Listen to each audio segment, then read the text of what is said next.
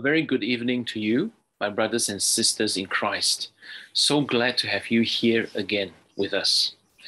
Welcome to the second night of KVBC 2022 Online Bible Conference. Just in case you missed the opening session last night, you can still catch it at the conference landing page that you can find on our website, kvbc.org. There you will also find the Q&A session, as well as other helpful training resources to guide you in the study of the Bible. The conference will commence shortly at 8:15 p.m. Malaysia local time. In the meantime, please allow us to share with you some resources for yourself and for your local church, including a training conference in Mandarin. But before that, here is a brief introduction from our co-organizer, Evangel Book Center. Enjoy the night. Since 1955, Evangel Book Center has been bringing sound evangelical Christian literature to people residing in Malaysia. While our roots lie in the Christian Brethren assemblies, we serve all Christians looking for Bible-centered literature they can trust. Despite the proliferation of online options for both purchasing and reading Christian material, we continue to hold to three defining propositions. First, that the goal of a church-based bookstore like ours is primarily to encourage people to read good Christian literature. This makes us ministry-based and non-profit oriented. Second, we believe that there is still room for a physical bookstore where people can browse through pre-selected Christian literature, supported where possible by online platforms. And third, that less is more. This means we will not stock books simply because they are popular, but because we genuinely believe they are helpful for Christian growth.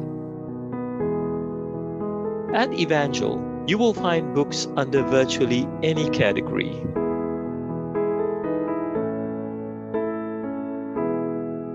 Bibles and study Bibles,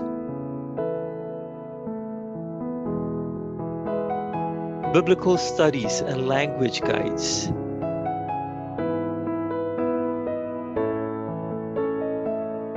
Bible commentaries and dictionaries, theology,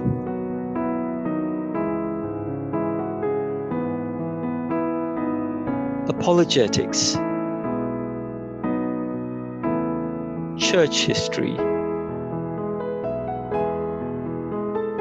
discipleship and spirituality,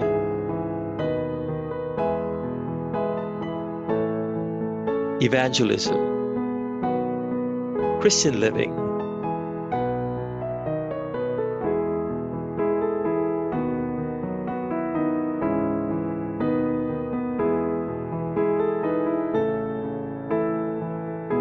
worship,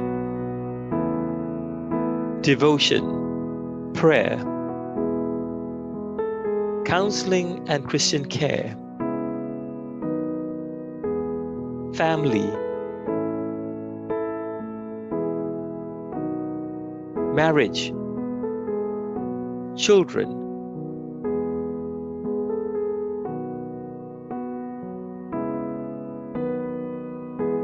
Sunday school,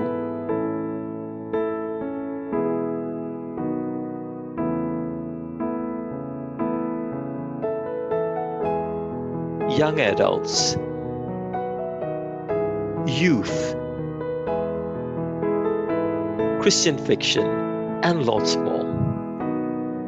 We also have a selection of Christian posters, greeting cards, Sunday school materials, calendars, bookmarks, and other church-related items. Do check us out at evangelbooks.org or visit any of our branches in SS2, Penang, or Kuantan. You may also email us at office@evangelbooks.org if you wish to be on our mailing list or to order a book. We hope to see you soon as we together engage in the never-ending task of becoming good students of the Holy Scriptures. rightly dividing the word of truth.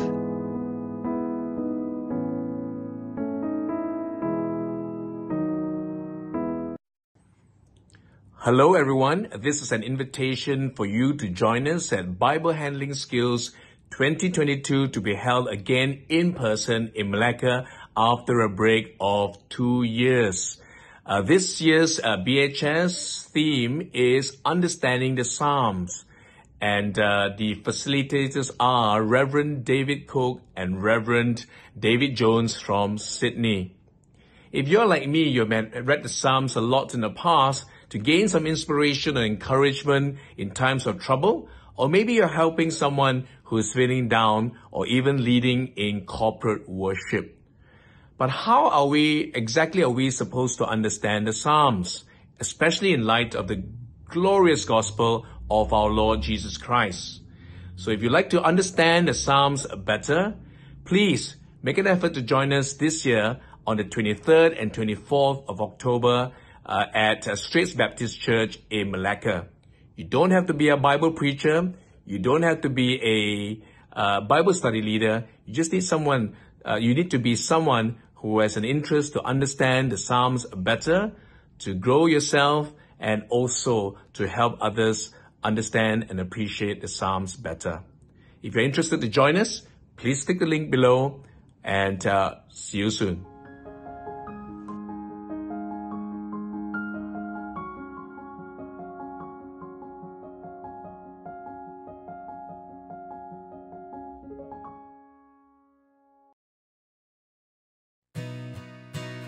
新一代培训并不是什么新的模式，而是自宗教改革以来教会重新领会的原则，强调的是以经解经的模式，重于神话语的教导。我们觉得这个培训是有需要的，因为只有神的话语才能让我们有得救的智慧，能教训、督责和使人归正。所以我们希望所有的基督徒都能对神的话语有更深的了解。我们的目标是要培训更多忠于圣经的福音工作者，让他们教导的都是神纯正的话语。新一代培训教会了我，提醒了我，单单透过圣经遇见神的重要性。我在这里学会了，如果小组团契或是个人生命想要彻底的被神的话翻转更新的话，我们就一定要学会在圣经里面遇见神。期待将来神能透过新一代培训，让更多人看见神所充满在圣经里各角落丰盛的荣美，就是基督荣耀福音的光。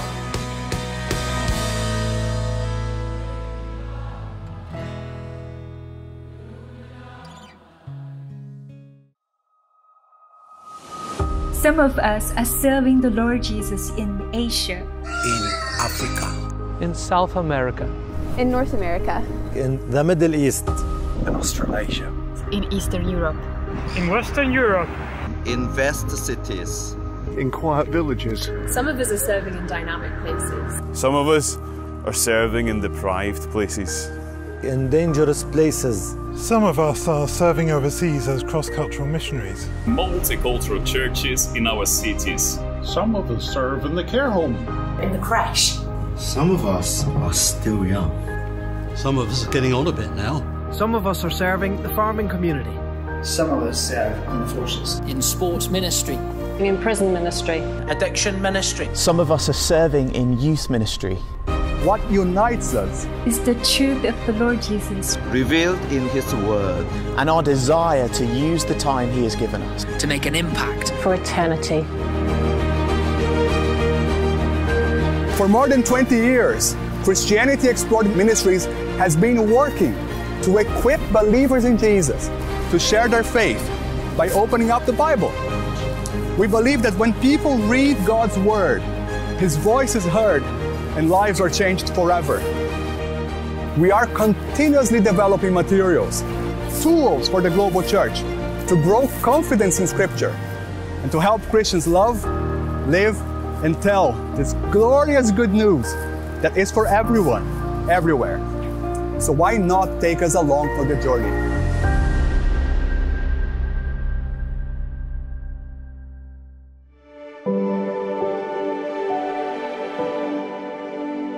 There are few emotions more powerful than hope. It's a spark inside you that brings a smile to your lips, a light that shows on your face, a feeling that lifts your head and pulls you forward. These days, hope like that often feels hard to come by. Maybe you've experienced your share of disappointments, but real hope is what the Christian faith claims to offer. A joyful expectation for the future, based on true events in the past, which changes everything about my present. Hope Explored is a 3-session series for anyone who is looking for a hope worth having. Whatever you do or don't believe, this is your invitation to explore, to discuss, to question, to discover. This is Hope Explored.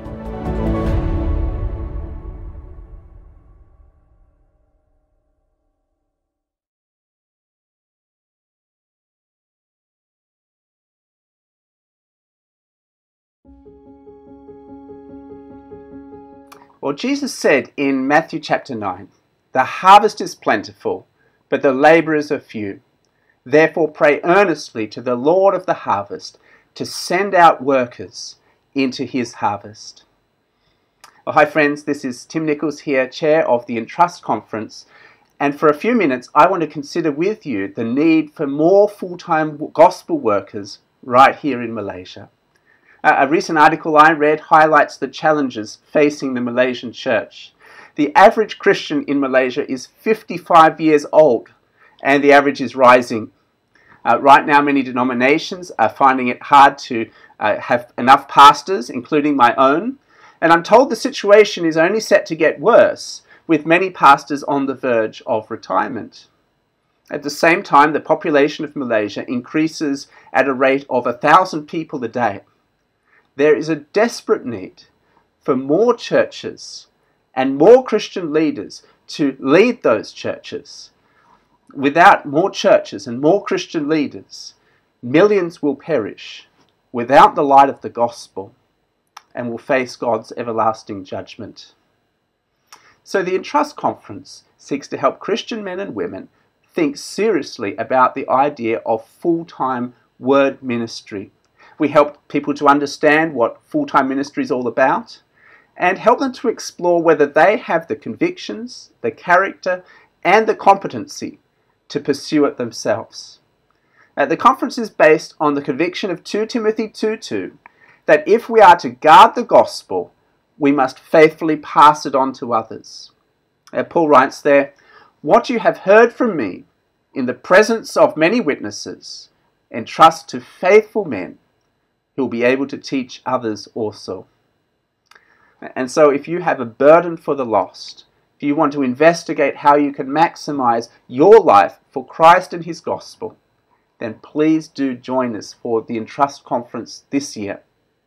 And whoever you are, please join us in praying that God would raise up workers for his harvest, that the gospel can continue to grow here in Malaysia and beyond among the nations. So I hope to see you there at Entrust this year.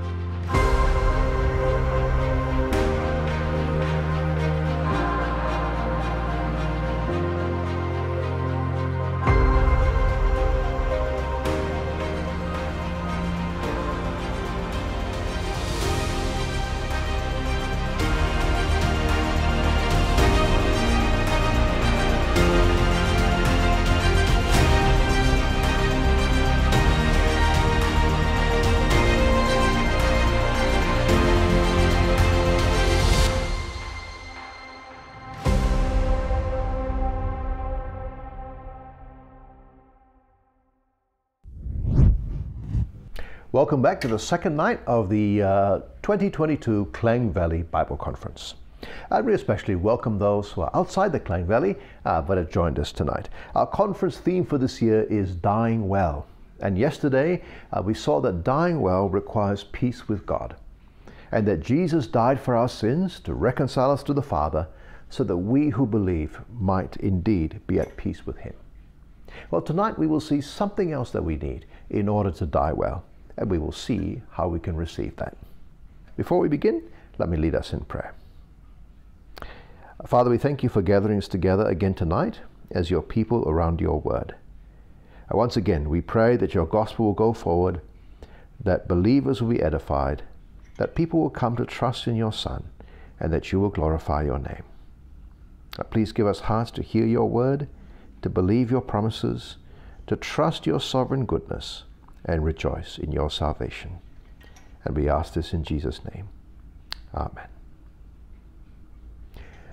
The Bible says that we are children of the day, children of light. And since we belong to the day, Paul writes in 1 Thessalonians 5, let us be sober, having put on a breastplate of faith and love, and for a helmet, the hope of salvation. For God has not destined us for wrath, but to obtain salvation through our Lord Jesus Christ, who died for us, so that whether we are awake or asleep, we might live with Him. Let's sing about this together.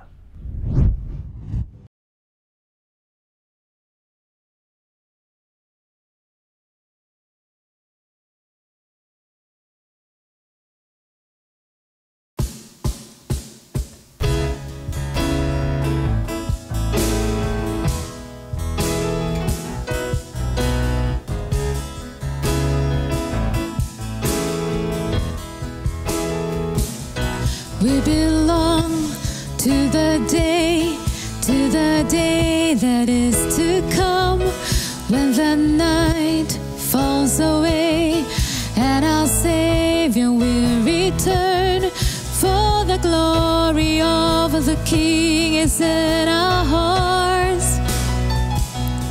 On that day we will be seen for what we are. We belong to the day. Let us journey in the light. Put on faith, put on love as our armor for the fight, and the promise of salvation in our eyes. On that day the proud will fall, the faithful rise. Strong as a mighty rock, a refuge in the coming wrath. The heart of the bride belongs to Jesus, Jesus. The earth is turning stars to marvel at the Son of God. And all of that day belongs to Jesus, Jesus.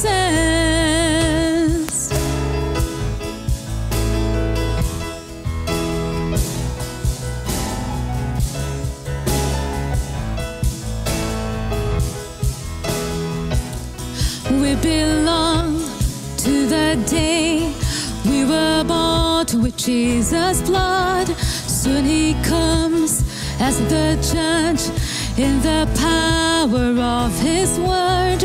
We must tell of His salvation while we wait.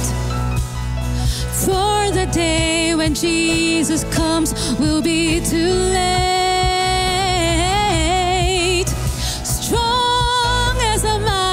Rock, a refuge in the coming wrath. The heart of the bride belongs to Jesus, Jesus. The earth and its turning stops to marvel at the Son of God. And all of that day belongs to Jesus, Jesus. Oh,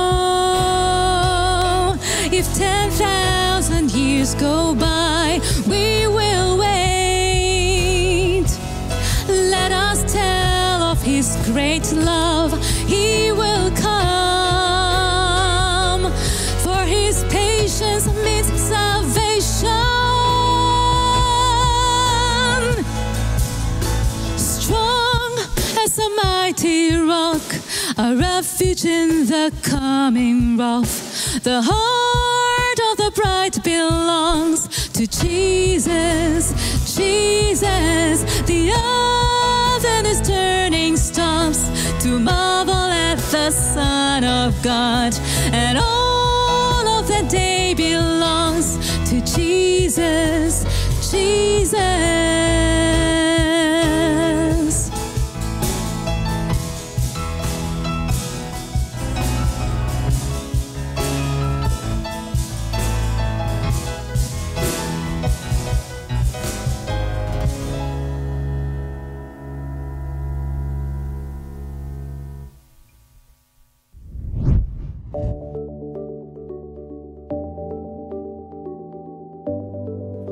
CEP, or the Center for Expository Preaching, is committed to the faithful explanation and application of the central message of a text or passage of the Bible. Recognizing that the faithful preaching and teaching of God's Word holds a central place in all our churches, we aim to assist preachers and teachers of that Word through workshops, seminars, and last but not least, the CEP course. The CEP course seeks to train and nurture preachers and teachers in the expository principles that will enable them to handle God's Word rightly and effectively. Through a combination of classroom instruction, model expositions, and extensive hands-on exercises in small groups, you will learn and apply these principles into your preaching and teaching ministry. The course comprises 4 modules. Foundations introduces you to the core principles of expository preaching. Having completed this first and compulsory module, you can then progress to any of the other 3 modules, namely preaching the Old Testament, preaching the New Testament, and then theology, both biblical and systematic, and preaching. In addition, we also address practical issues related to your personal preparation and development as a preacher or teacher. While primarily focused upon equipping preachers, experience informs us that the course has benefited those who are involved in teaching God's Word in one capacity or other. Do join us, beginning with our next Foundations module. You'll be amazed at what you will learn to be a worker who has no need to be ashamed, rightly handling the word of truth. 2 Timothy 2:15. We look forward to having you with us. Hi, I'm Si Yuan. I work full-time with Scripture Union in the children's ministry, and teaching kids the Bible is part of what I do at SU. Because of this responsibility, I'm always up for trainings and courses related to my area of ministry. Before I attended CEP, I used to just draw out moral lessons to kids and bring their attention to faith heroes in my storytelling. But my old approach often missed the intended meaning of a Bible passage, and I superimposed my ideas on the text. Now that's dangerous. Ever since I've started my studies with CEP, I've developed the necessary skills and core principles to handle God's Word faithfully. The most important learning outcome I've gained from CEP is this: to stay on the line of Scripture, never straying above or below. CEP was definitely beyond my expectations.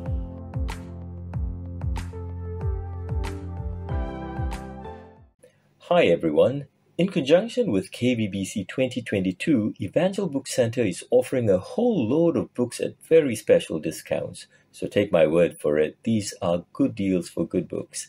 Now, our speaker, Dr. Jensen, has recommended several books to consider reading for our topic tonight, which is Dying Well.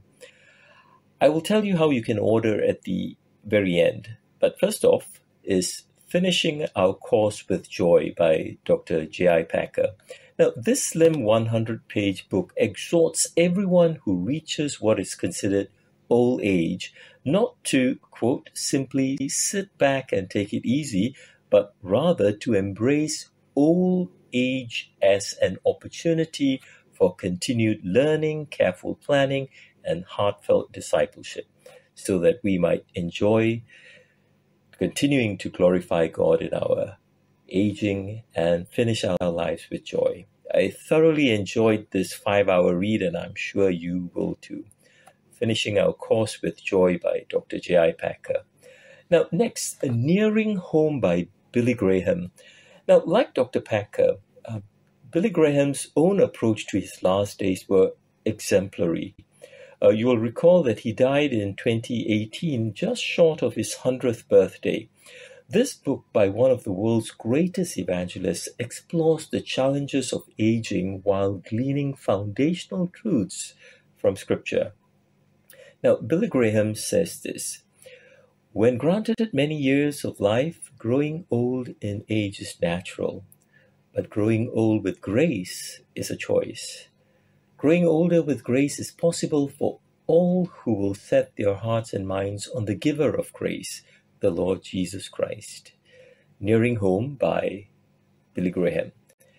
Now, in Be Still My Soul, Nancy Guthrie brings together 25 essays from both classic and contemporary theologians, Bible teachers, and missionaries, famous names such as John Calvin, Charles Spurgeon, Dietrich Bonhoeffer, John Piper, Corrie ten Boom, and Joni Eareckson Tada. Now, each entry expounds on a Bible verse, leading readers to see and be comforted by God's perspective, purpose, and provision in suffering. So, Be Still My Soul. This next one is part of the really powerful New Studies in Biblical Theology, or NSBT series, which generally explores particular biblical themes almost comprehensively in one volume. In this one, Paul Williamson delves into the ultimate questions of life surrounding death and the afterlife.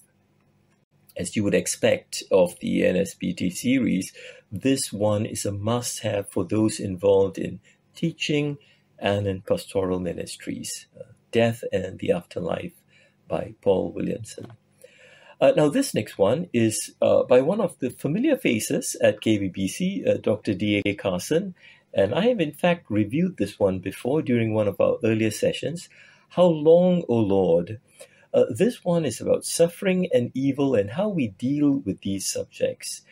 Now, this book is currently not in stock at Evangel, but rest assured we are making moves to bring in copies not too long from now. Now, apart from these books recommended by our speaker, I would be remiss if I did not highlight those books by Dr. Jensen himself. Now, while these are not directly related to the topic for our consideration at this moment, I would like to heartily commend these to you. Although we have just run out of stock of Dr. Jensen's books, again, be assured that we are making arrangements to bring in several of them very soon. Now, how do you go about ordering these books? Now, first go to evangelbooks.org or Google Evangel Book Center, and you will get there. Now, instead of seeing March 2022 specials, which you see on your screen, you will see KVBC specials. Simply click on that banner and you will get to the order page. At the How to Order page, you will see instructions about how to order the books. Just follow the instructions. That said, do note the following. The best way to get the books is to head on over to Evangel Book Center in SS2, and that's just across the road from McDonald's. If you order online, you will be informed via email about the arrangements and additional delivery charges, which will probably be about an additional 9 ringgit or so. While you're at it, do check out the other books and promotions we have there too. Like I said, we have lots of books on discount in conjunction with KVBC this year. Blessings in Jesus Christ, everyone. Thank you.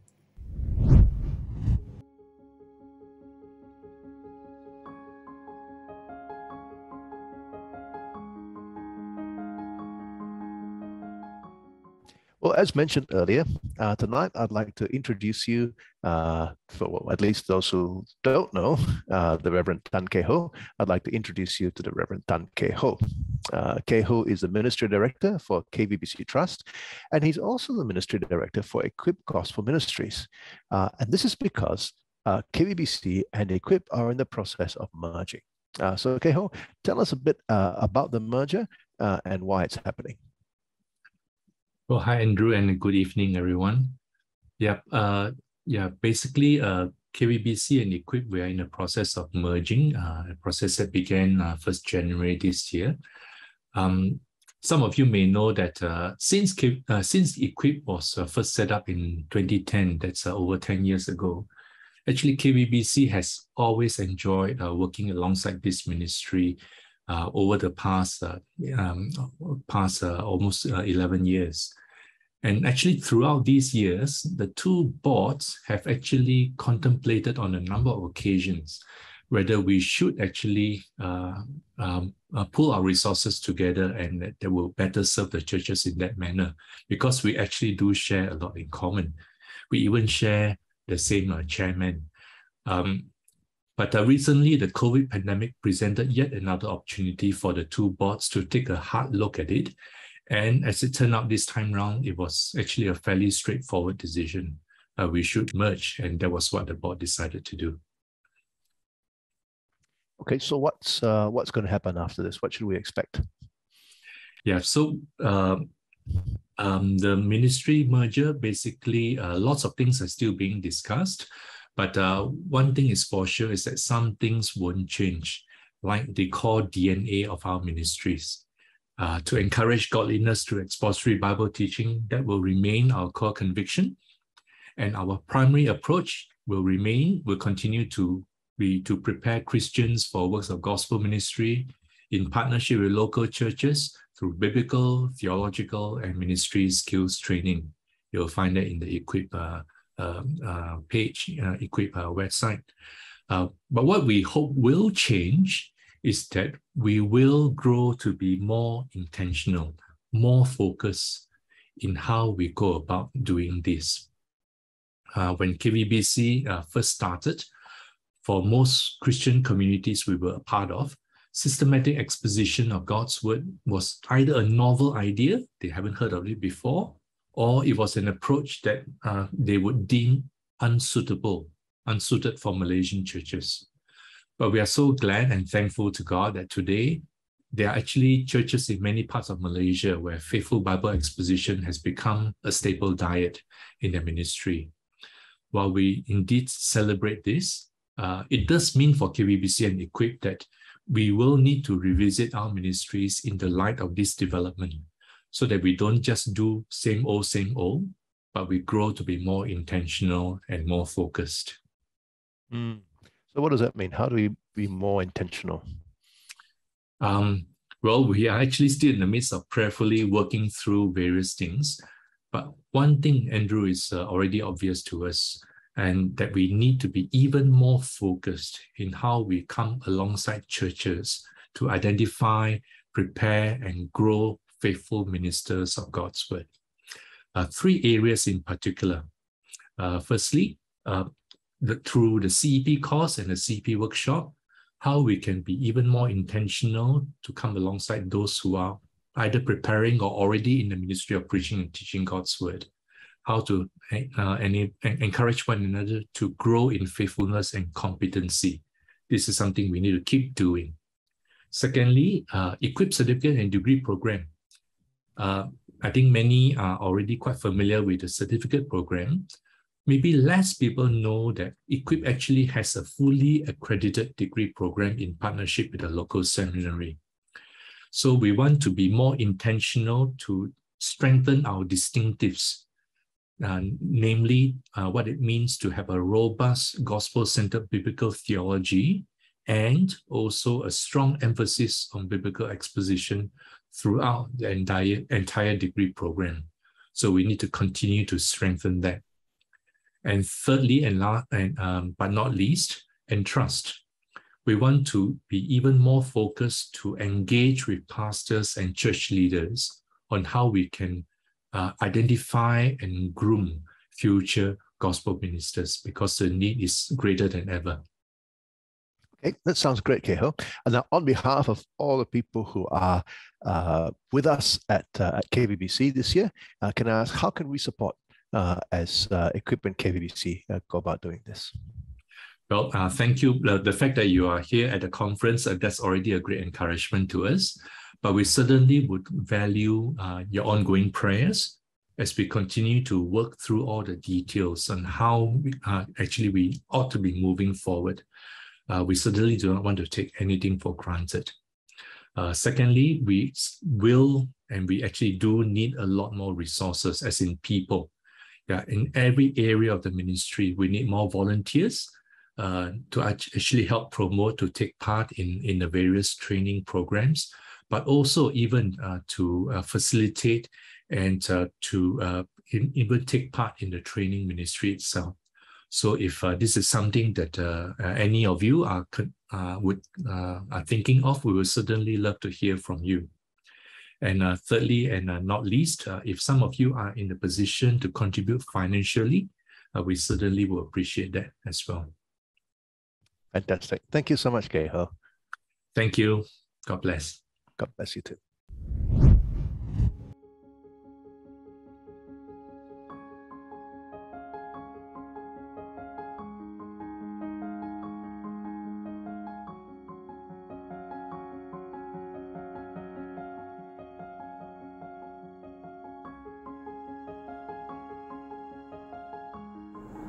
First Thessalonians chapter 4, verse 13. But we do not want you to be uninformed, brothers, about those who are asleep, that you may not grieve as others do who have no hope. For since we believe that Jesus died and rose again, even so, through Jesus, God will bring with him those who have fallen asleep. For this we declare to you by a word from the Lord, that we who are alive, who are left until the coming of the Lord, will not precede those who have fallen asleep. For the Lord himself will descend from heaven with a cry of command, with the voice of an archangel, and with the sound of the trumpet of God. And the dead in Christ will rise first. Then we who are alive, who are left, will be caught up together with them in the clouds to meet the Lord in the air, and so we will always be with the Lord. Therefore, encourage one another with these words. Chapter 5, verse 1. Now concerning the times and the seasons, brothers, you have no need to have anything written to you. For you yourselves are fully aware that the day of the Lord will come like a thief in the night. While people are saying, there is peace and security, then sudden destruction will come upon them as labor pains come upon a pregnant woman, and they will not escape. But you are not in darkness, brothers, for that day to surprise you like a thief. For you are all children of light, children of the day. We are not of the night or of the darkness.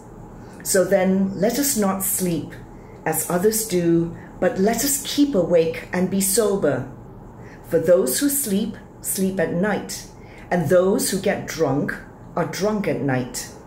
But since we belong to the day, let us be sober, having put on the breastplate of faith and love, and for a helmet, the hope of salvation. For God has not destined us for wrath, but to obtain salvation through our Lord Jesus Christ, who died for us, so that whether we are awake or asleep, we might live with him. Therefore, encourage one another and build one another up, just as you are doing. This is the word of the Lord.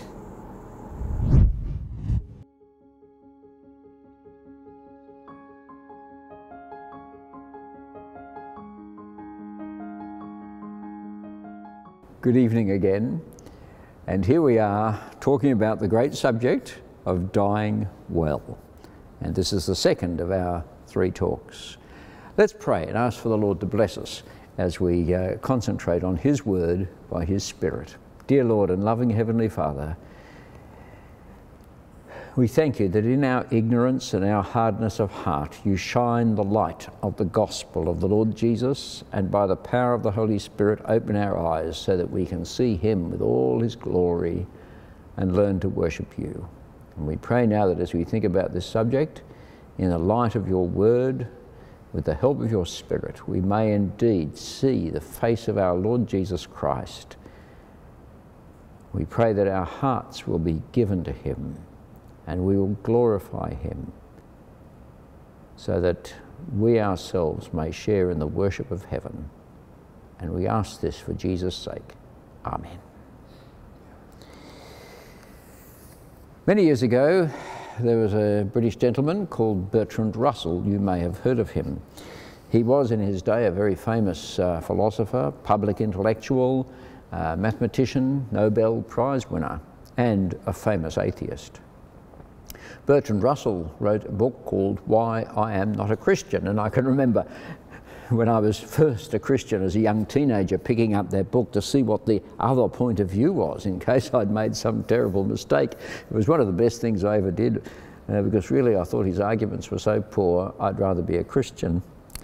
At any rate, that may be wrong on my part, but that's how it was for me. Bertrand Russell once wrote these words that have become quite famous. He was talking from an absolutely atheistic point of view, saying, this is all there is.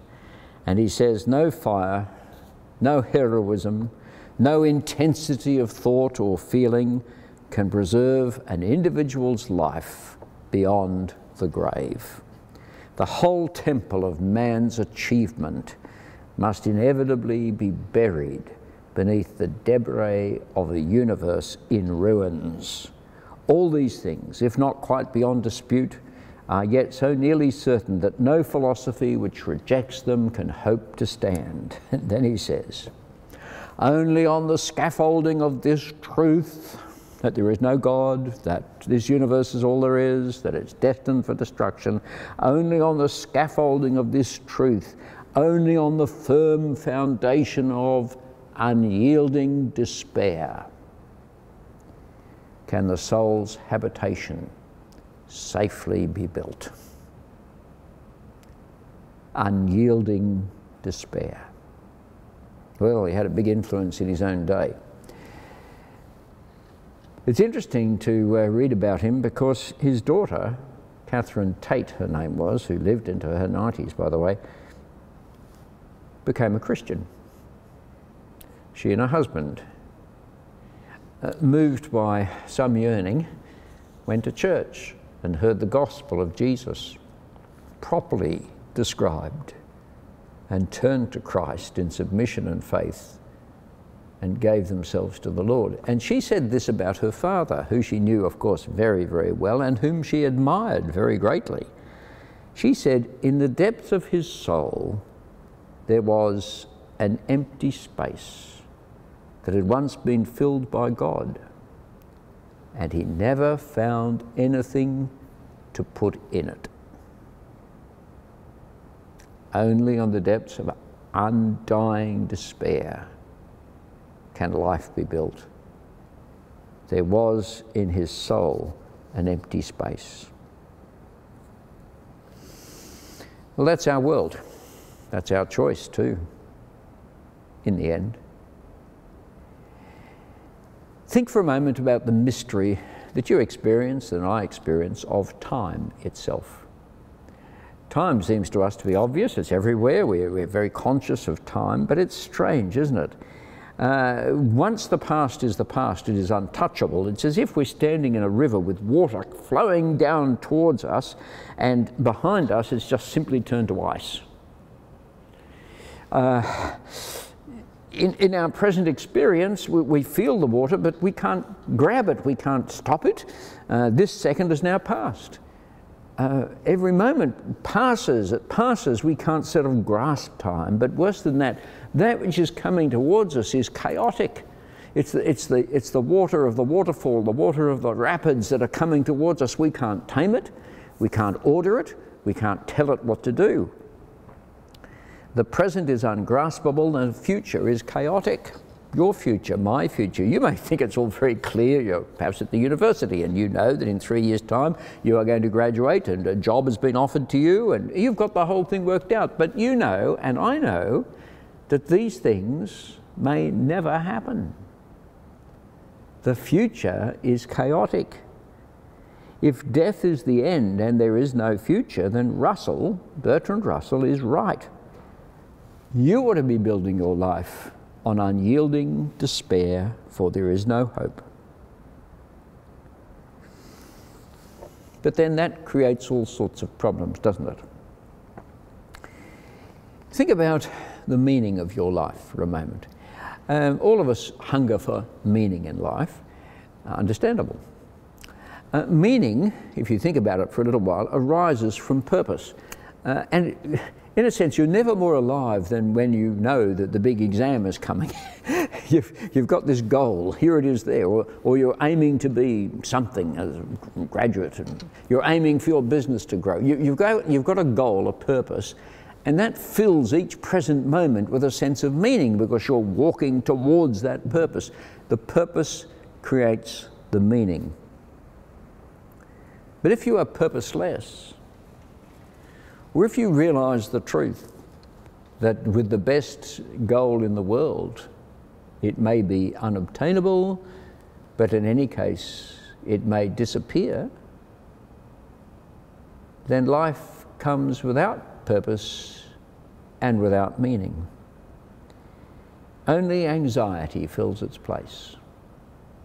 Now again, let me apologise to you. I'm speaking, you can tell this, of course, all the time, that I'm speaking very much from this sort of Australian point of view here, in my experience here, and I'm speaking to people with a very different experience of life. But nonetheless, sometimes I ask doctors or teachers or other professionals, lawyers and so forth, to tell me about what's going on in the Australian soul, and I suspect not just Australians. And what they particularly mention to me these days is anxiety. And anxiety, of course, is fear about the future. Oh, people might have goals, they might have ambitions, they might be doing very well, but undergirding it, deep within, there is anxiety. And this is testified to by other means as well, other people looking at the Australian scene, and I suspect not just in Australia, I suspect that what we're talking about is very human. Furthermore, and here is something, yes, I agree that it's Australian, or it's Western at least, but I think it's going to spread like a disease, and that is aloneness. We have virtually destroyed marriage. People just live together. It's a very unsettled existence. We're destroying families. It's easier to get out of a marriage now than it is to get out of a business partnership in our part of the world. And increasingly, those who are looking ahead are talking about the number of people who are going to die alone, who are going to live in their... Look, I'll give you an illustration. I was talking to a veterinary surgeon one day and talking about, I said, tell me about people, not just animals, tell me about people. He said, one thing he said I've noticed in the last 10 to 15 years, he said how many people are now treating their animals as though they are other people. There's a deep loneliness and aloneness that will only grow as time goes on. And so those of us who die with a family around us will be less and less. And as my friend who looks after dying people told me, there is nothing more sad than a person who dies alone, she said, and I have been to funerals where I have been the only mourner, even though I only knew this person for a couple of weeks. She said it is desolating. The increasing aloneness of those who die without love, and yet love is the central need of the human being, the centre of life. And we die without love. But we Christians, we have a better story. We have the good news. We have the good news to share. And our first part of our good news I talked about yesterday, and it is that dying well requires peace with God, who is love and at the heart of the universe. Today I'm going to say dying well also requires the peace of God, and I'll explain that. Dying well requires the peace of God. So we turn now to the source of hope. Bertrand Russell, undying despair. He knew. His philosophy ended up exactly there. He was right. But I'm saying to you that we have hope. Not just optimism, not just a sunny sort of, I'm an optimistic sort of person. Hope. Whether you're a pessimist or an optimist, you can have hope. And here it is. Our hope, first of all, is in the righteous God, the one God who made the universe. Now listen very briefly, let's talk about that for a moment. He is the one God of all power. This universe, I believe in the spirit world, but the spirit world is nothing compared to the power of the one true God who rules over all things, including the entire spirit world. Have nothing to do with it. Relate to God. That's how we are. Listen, Psalm 119 verses 89 to 91. Psalm 119 verses 89 to 91. Forever, O Lord, your word is firmly fixed in the heavens. Your faithfulness endures to all generations. You have established the earth and it stands fast. By your appointment they stand each day, and then for all things are your servants. Yes, the insects. Yes, the grains. Yes, the mighty mountains. Yes, the infinite space. All things are the servants of the living God. What good news is that? You're not going to pass out of his influence into some other influence. It's not a contest between Satan and God, equal terms. God is in charge of every aspect of this universe. And he is a righteous God. He is a good God. His purposes are entirely righteous, and he will work them out in his own time and for his own reasons. Romans 8:28 to 30. And we know, for those who love God, all things work together for good, for those who are called according to his purpose. God is not just the God in charge of all things, like sort of a personal gravity or something like this. He is the God who is in charge of all things for his own purposes, and he is a good God, and his purposes are good, and we will see this. He is the Lord of all time and space, past, present, and future. We can't control time. He is the Lord of time. He has created all things in time. So, Psalm 139, verses 4, 7 to 8, and 13. Listen. Even before a word is on my tongue, behold, O Lord, you know it altogether. Where shall I go from your spirit? Where shall I flee from your presence? If I ascend to heaven, you are there. If I plumb down to Sheol, to the depths, you are there. For you formed my inward parts. You knitted me together in my mother's womb. I am fearfully and wonderfully made. Isn't that grand? Particularly, you may not be too happy with your body, but you know the Lord has made it, and you are fearfully and wonderfully made by the God who loves the universe that he has made and rejoices in it, for he is a good God and a righteous God who will bring all things to rights according to his purposes. Trust him. You can. Now, this good God is a speaking God. The idols of man don't speak, or if they do, they speak with false voices. But our God is a God of speech. Remarkable, isn't it? You know, blindness is a terrible thing. Awful to be blind. But we don't realise how awful deafness is. When you're deaf, you know, it's very difficult to relate to other people. You're forever saying, excuse me, say that again. And people speak at you with a raised voice. They don't treat you as another human being. You go to a restaurant to have a family meal and you can't hear what's being said, even though you've got your hearing aid turned up. Deafness is bad because the word is what Relationships are built on words. We speak to each other. And those words are infinitely, they can be precious, they can be damning and horrible as well, but words are so important for relationships. And hence, I've said that discovering there's one true God is the good news, and here's the next bit of good news, that this God is a speaking God. He speaks, even though in many ways we are deaf to him. He speaks, and he speaks.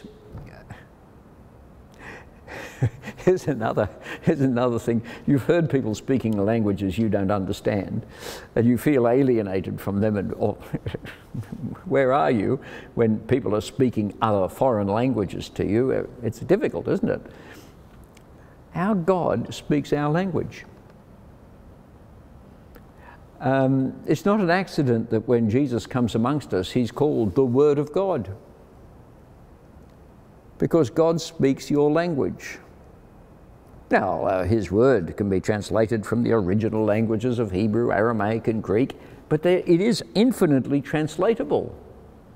It's not a book that can't be translated, it's a book that calls out to be translated, because God is a speaking God and wishes to speak to you and does speak to you in your language, in our human language, in our humanness. He speaks to us. What a God. What a God he is. Now, he speaks in all sorts of ways too. The Bible's not just a boring law book or something like that. The Bible is a storybook. It's got great stories, as you know. It has Proverbs. Aren't the Proverbs wonderful? It has Ecclesiastes. You can see I love Ecclesiastes. It has history. It has letters written. It has gospel. It has law. It has all sorts of things. It is a very rich book full of interesting things. But preeminently, if you like, the way I see it is that the structure of the Bible, the unfolding story of the Bible, it's not just a whole set of unrelated stories. It's got structure, and there's a structure to the Bible, and it's based on what the Bible calls covenants. And at the heart of covenant, the idea of covenant, the Old Covenant, the New Covenant, the Old Testament, the New Testament, same thing. The heart of it all are promises. Yes, promises. Now I want you to think about promises for a moment. What are promises? When do we make promises? Well, we make promises ourselves when we are trying to control the future, because all promises are future-looking. No point promising things that have already happened. They've happened. You promise for the future, and it's our attempt to control the chaos that's coming towards us. It's our attempt to sort of build something that can stand so that we can rely on it, so that we can step across it, so to speak, these stepping stones in the water of history and of time. It's our attempt to control the future so that we can walk forwards with confidence. And they're good. I'm so glad about promises.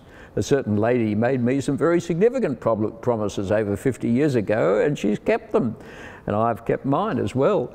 And it's been immensely fruitful and rewarding and wonderful. Oh yes, we can keep promises, though sometimes, often, promises aren't kept, of course. Promises of future, promises are always verbal. You can't have a non-verbal promise. And how do you receive a promise? How do you use a promise? How do you make use of the promise? Well, the first step in making use of a promise is faith. You've got to trust it. And you don't just trust the promise, you trust the person who's made the promise. Some people make a promise and you wouldn't trust it because you know the person. The promise is there, but the person is untrustworthy.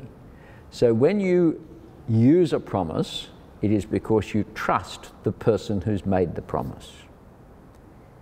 Even so, even the best of people, even the most scrupulous, the upright, and the most wonderful of people, however, can't always be trusted.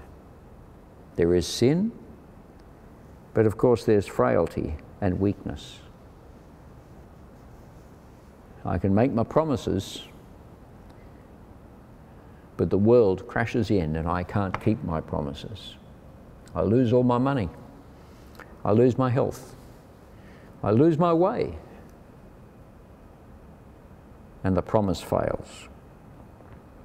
But God, oh, God, thank God, is a great promise maker, isn't he?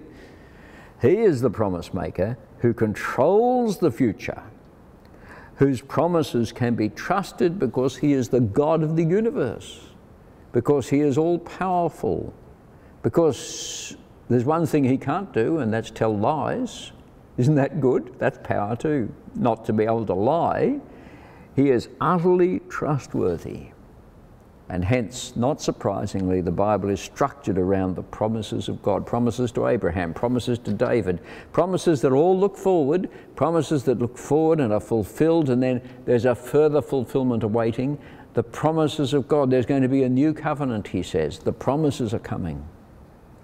And so we come to the content of hope, for our hope is based on those promises. You see that? Your hope is faith looking future. You have trust in the promises, and that therefore fills the future.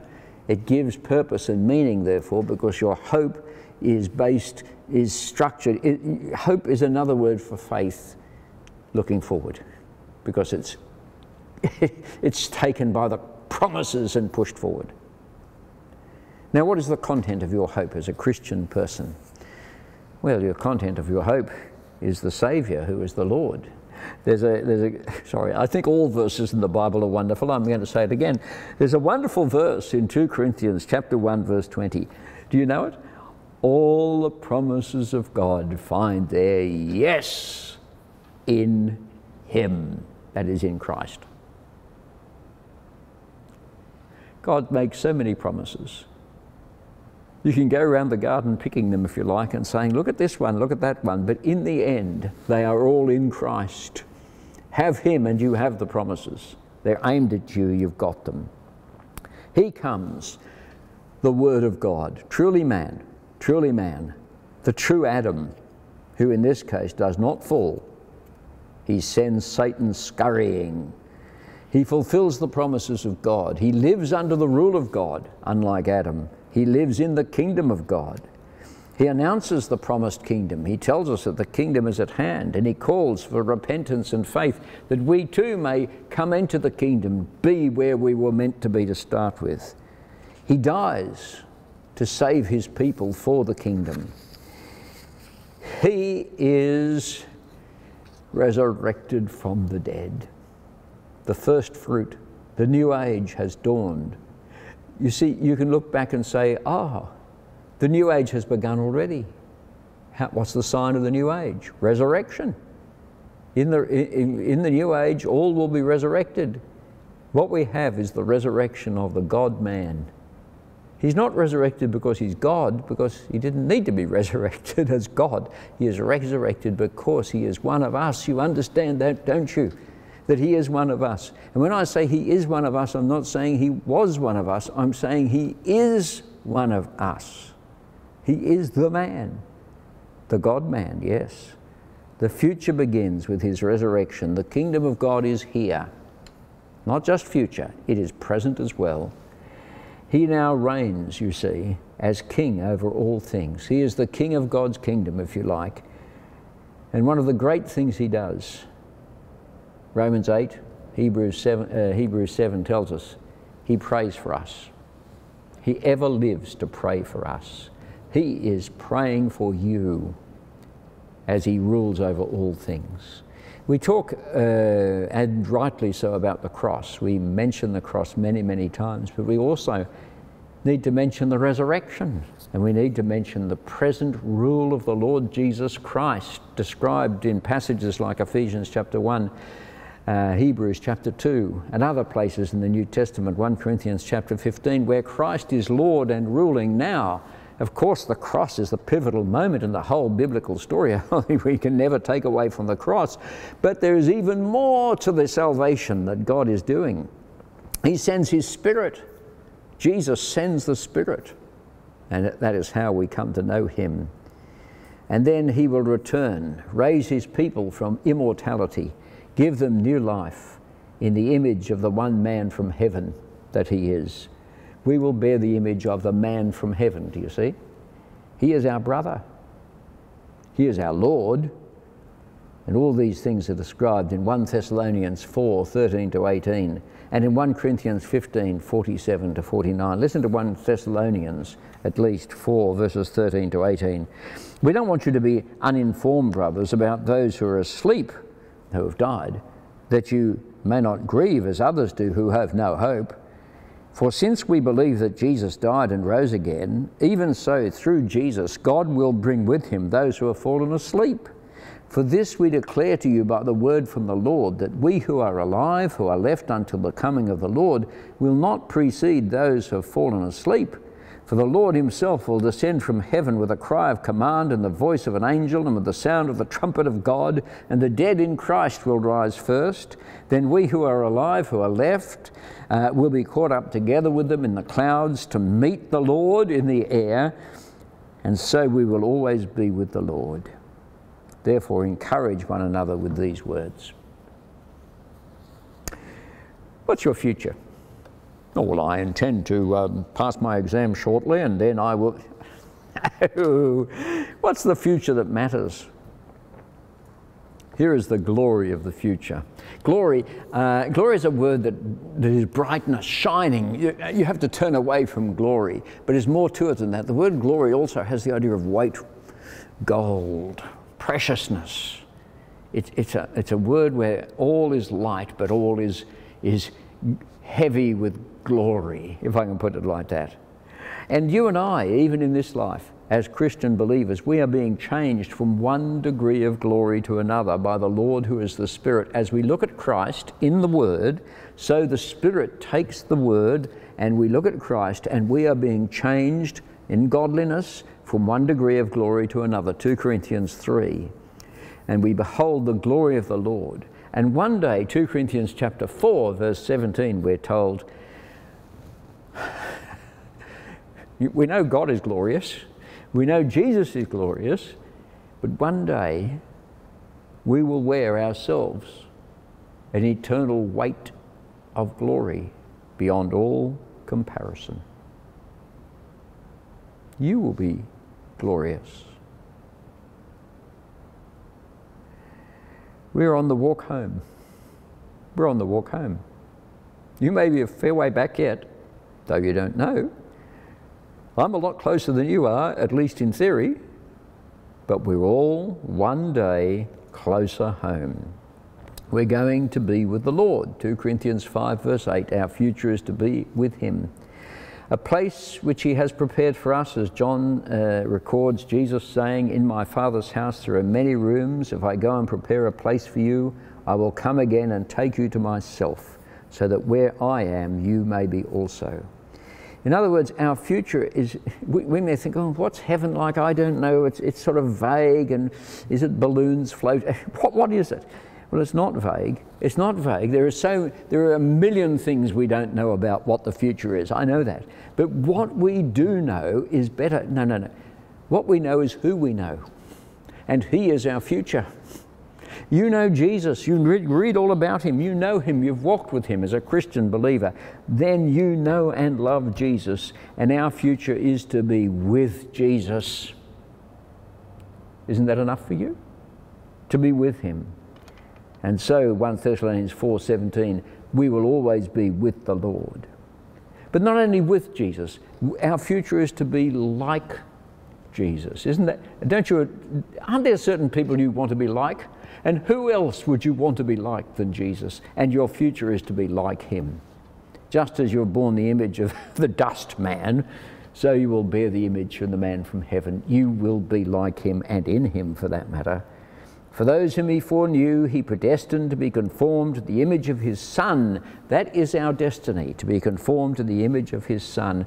And all things work together for that purpose, Romans 8:28. Not only are we going to be with the Lord, we are going to be like the Lord, we are going to be for the Lord. We're going to be for Christ. We are going to be working for him. Heaven's not just sort of a rather boring, lengthy period or something like this. No. Whether we're at home or we're away. Now, 2 Corinthians 5 verse 9 just grabbed me last year. I hadn't noticed this. 2 Corinthians 5, whether we are at home with him in the heavens or a way, making our way there. It is our aim to please him. Your present aim in life is to please the Lord Jesus, yes? Well, that will always be your aim. You'll be working with him and for him. You'll be like him. He will be with you and never leave you in your resurrected body. Paul, facing death, says this. He was facing death. Philippians 1:21. For me to live is Christ and to die is gain. Hear him? My desire, he says, is to depart and to be with Christ, for that is far better, to be with Christ. For that is far better, he says. Do you believe it? Well, that's what the Bible says. What about grief? We grieve, 1 Thessalonians tells us, but not as those without hope. Grief marks our going. As we are getting ready to go, we grieve. We grieve the loss of those whom we love. And in a sense, Christians grieve more than anyone, for our hearts are filled with love, and love is hurt when death occurs. We are hurt. Those left behind are hurt. But our grief is marked by hope. Hope that will never disappoint us any more than Jesus will disappoint you. He is our hope. And those who leave us, we will see again.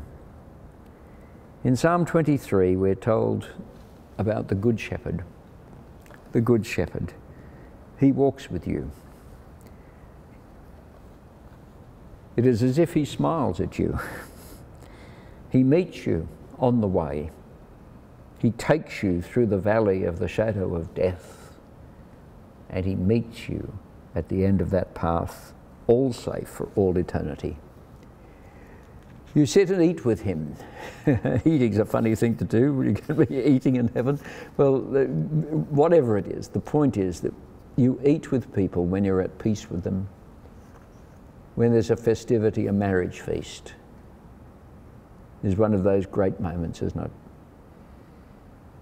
And you will sit with him at his table. And so, preparing for death. First of all, we must have peace with God. Romans chapter 5 speaks about peace with God. Romans 5 verse 1. Now, being justified by faith, we have peace with God. Romans 5 also tells us that we were the enemies of God. It's a very strong word. We were the enemies of God. Don't make bad enemies. Well, we made God our enemy. But now, through the death of the Lord Jesus Christ and what he has done for us, we are justified through faith, simple faith, and we have peace with God. Romans 5 verse 1. But then it goes on and talks about this life, and in Romans 5 verses 1 to 5 it tells us that this life is going to be marked by sorrow and pain and struggle and suffering. We know that. We're not relieved from those burdens, but we are given peace with God and we stand in his grace. And as we go through those burdens, God is changing us, making us the persons that we need to be to spend eternity with his Son. There's a purpose even in the sufferings that we are going through. God has not lost us. He is in charge. And it tells us in verse 5, in a remarkable verse, it tells us that the Spirit of God fills our heart with love, not our love for God or for others, but rather the knowledge that he loves us. And here we have assurance for the wounded conscience. Do you remember I spoke last time about, do you have a guilty conscience? And I guess the longer you go on and the more you look back and think of the things you've said and done or failed to do, you will sometimes have a guilty conscience.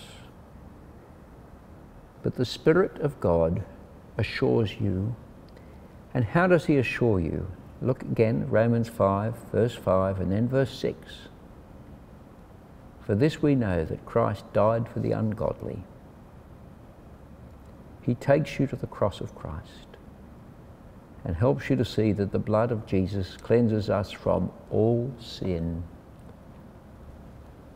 That conscience itself doesn't have the last word. Conscience is not your judge. Jesus is your judge, and he is also the advocate. And so you may have not only peace with God, but the peace of God.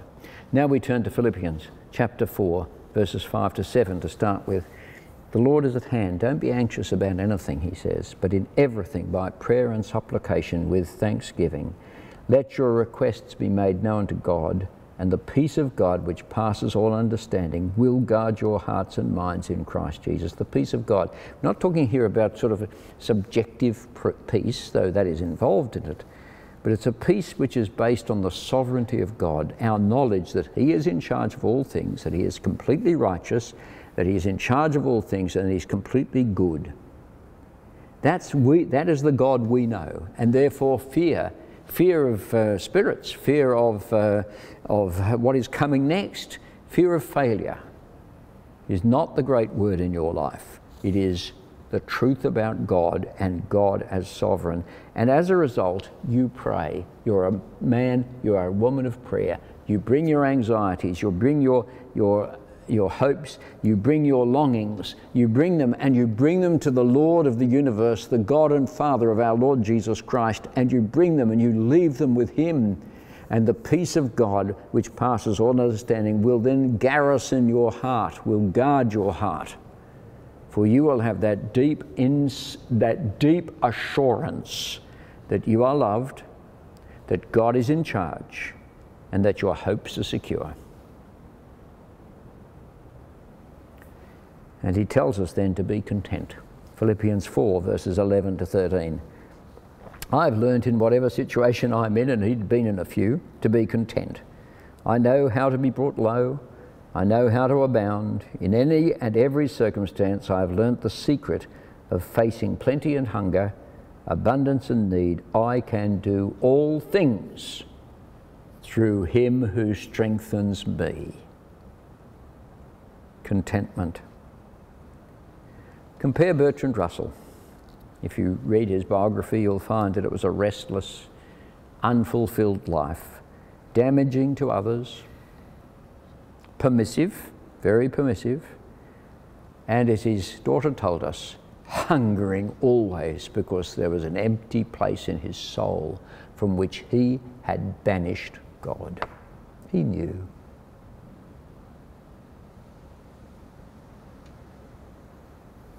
On the other hand, what you can have, you may not be Bertrand Russell, I'm not Bertrand Russell, you're not a Nobel Prize winner, you're not the great philosopher, doesn't matter. You have something better than all that.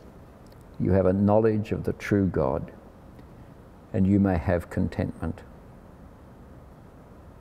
What happens when you do fall ill and it's pretty serious? Be careful not to fall into the danger of what I call the faith trap, where people tell you, if only you have enough faith, you will be cured. And you struggle within yourself to have enough faith. And if you have enough faith, cancer will be defeated and you will go your way. That's not what we mean by faith. Of course we believe in a God who can cure people of cancer if he wishes to, and he does. Of course we have a God who's in charge of all things. But faith is, if you like, contentment. Faith, you can by all means pray if you're ill, by all means pray for a cure, pray for healing. Of course, why not? But don't think to yourself, well, if only I have enough faith. That's not the faith of the Bible. Pray as often as you like. Let your prayers again and again be to the Lord, saying, may I be cured. But don't think to yourself that faith, if you just had enough faith, you could somehow twist God's arm and make him do what you wished him to do. No, that's not faith. Faith is trust. Faith is trust in the purposes of God, whatever they may be. And in the end, we all die. We all suffer.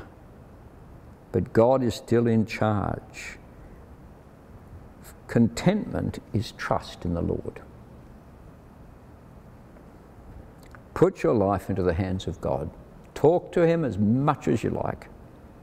But remember that deep down, your faith leads to contentment and to peace. And peace will garrison your heart because you know the God who rules all things. Well, that is why I say that dying well requires peace with God and the peace of God. Read Philippians 4. And I want to ask you some questions. Are you ready? These are your questions. These are private questions. These are questions for your soul.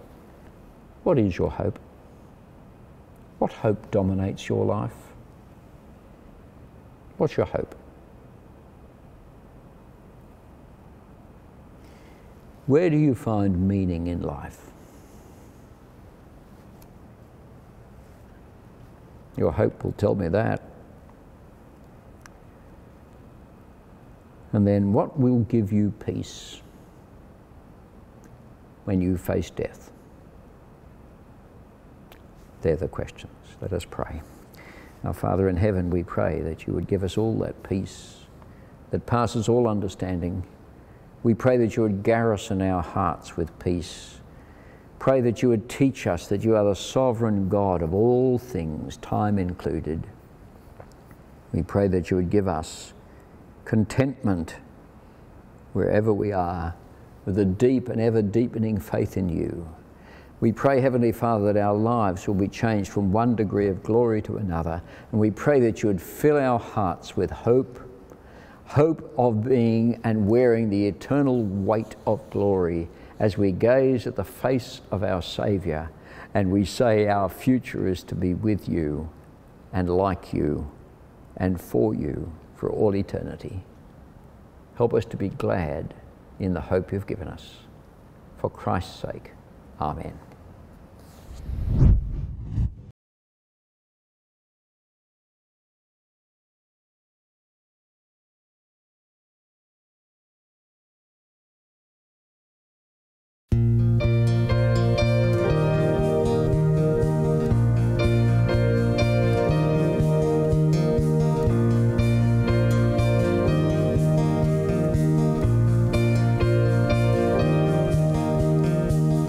Be still, my soul, the Lord is on your side. Bear patiently the cross of grief and pain. Leave to your God to order and provide. In every change, He faithful will remain. Be still, my soul, your best, your heavenly friend. Through thorny ways leads to a joyful end.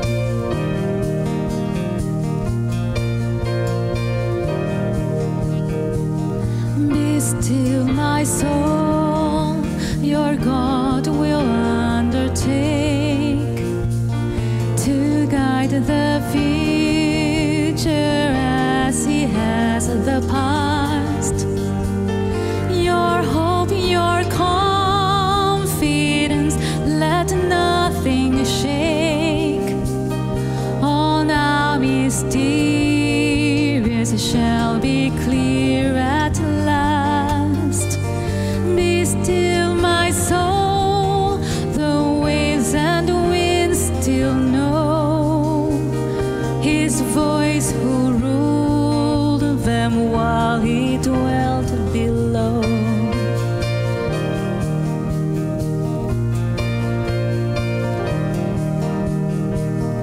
Be still, my soul, when dearest friends depart and all is darkened in the veil of tears. Then you shall better know His love, His heart, who comes to soothe your sorrow and your fears. Be still, my soul, for Jesus can repay from His own fullness all He takes away.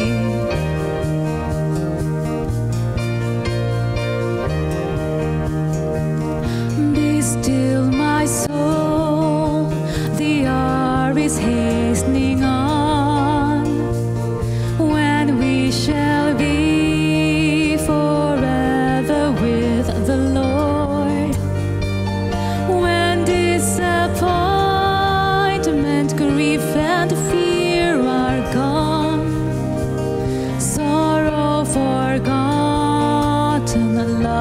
your joy restored. Be still, my soul, when change and tears are past. All safe and blessed, we shall meet at last.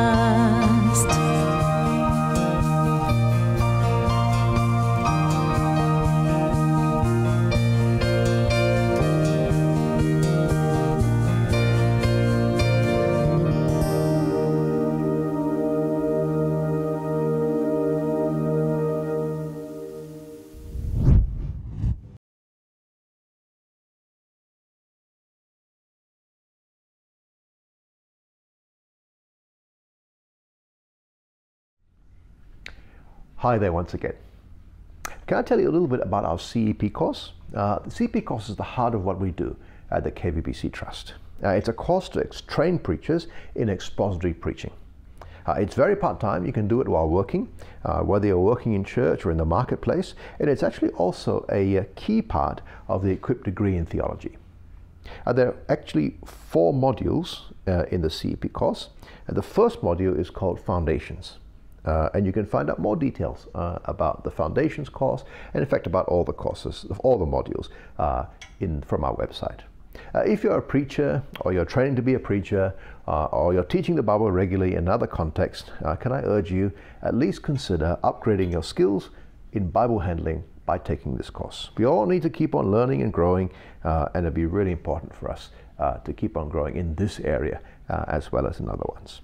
In the meantime, can I also encourage you to sign up for Peter Jensen's seminar on preaching doctrine that's coming up on August the 27th. If you're a preacher, or the Bible handling skills seminars on the 23rd and 24th of October, if you just want to learn how to handle the Bible better. If you haven't done Bible Overview yet, then Bible Overview, please. It's a great way to see how the whole Bible fits together and how Christ is the fulfillment of it all. Equip Gospel Ministries runs this with materials from Moore College once a week for 10 weeks. All the details you can get from the Equip website. And Bible Overview is the first module in the Equip MBS Certificate in Theology, which will give you a firm grounding in the Scriptures and theology for lay ministry in your church or parachurch organization. If you're someone who's willing to consider vocational ministry in the future, then please come for the Entrust Conference in November. Great way to find out more about full-time ministry in Malaysia, work out the questions you need to ask and the questions you need to answer as you consider it. And do explore the seminary level courses offered by Equip in partnership with MBS to equip the next generation of gospel-centered, Bible-based, disciple-making church leaders. Details of that are on the Equip website. Christianity Explored and their new offering, Hope Explored, will help you share the gospel with others. I will tell you more about that. Don't forget to go to Evangel or to their website to order your conference books. And if you're someone who's benefited from KVBC ministry, please partner with us financially using online bank transfer. Details again are on the conference page. Finally, if you have questions from tonight, please submit them at the link from our conference page, and tune in at 7:15 p.m. tomorrow for the Q&A session before the 8:15 p.m. conference starts. Let's pray as we close. Heavenly Father, we thank you that you have spoken to us by your Spirit through your word, and we thank you that in your word you give us good and precious promises. We thank you for your sovereignty and your faithfulness, which assures us that you can and will keep those promises. And we thank you tonight especially for keeping your promise to raise your Son from the dead and exalt him as King. We thank you that you promised that you work all things for our good. We thank you that to be absent from the body is to be present with the Lord Jesus, and that one day you will raise us from death as you raised Jesus, and you will bring us to the new creation, where we will love and joy and serve you forever. In the meantime, please help us to trust your purposes and be content in your plans. We thank you for the peace that comes from trusting you, knowing that we are loved, that you are in control, and that our hope in Christ is secure. And may that peace which surpasses all understanding keep our hearts and minds in Christ Jesus. We ask this in his name. Amen. See you tomorrow night.